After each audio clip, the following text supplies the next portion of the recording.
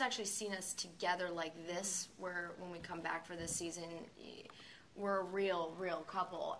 And we were just sort of told off the start that it was going to be one of those things where we'll see how it goes for a couple, and if it's weird, then we have the option to change. But so far, It's definitely weird. It's still weird, but it's working for some reason. And what are we learning or seeing a new side to your characters, seeing them in a relationship?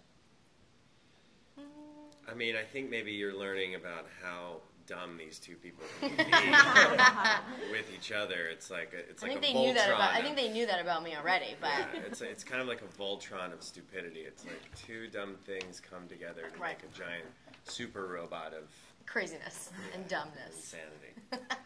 Are we going to be seeing the same problems that led to the breakup in the first place? I don't know. I don't think so. We're not really having many problems right now. It's kind of funny. Like, they're just letting us be, and I think you can see how indecisive we are. Yeah, as individuals, and then together, really kind of feeding off each other. Like, is this the right thing to do? And he's kind of like, I don't know, you know. So it's sort of like you get that, but as opposed to like Brad and Jane, who are so solid. But it sounds like things are getting serious pretty quick, like going house hunting and everything like that.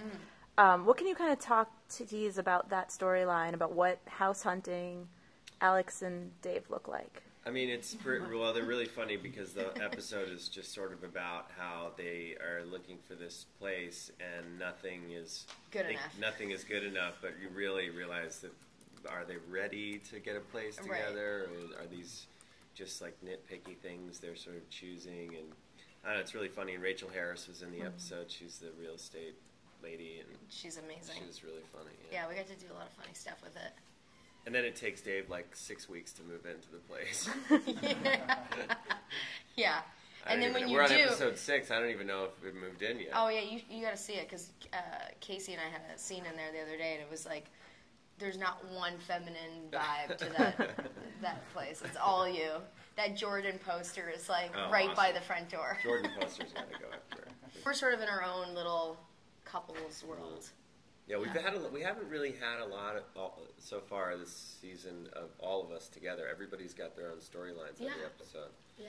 It's been kind of, and we've been together a lot, and it's been fun. But it's funny because we like mention it on the show, like Damon. We didn't see Damon for like 2 episodes or something. Like, we came back for the 4th episode, and in a scene, Damon's like, "Where have you guys been?" You know, we're like, we mention it. Yeah, we've been dating. And also the fact that we all met on a reality TV show, and that's never been mentioned before. We make fun of that. Really, isn't that ironic that we have never mentioned that? Kind of a big point.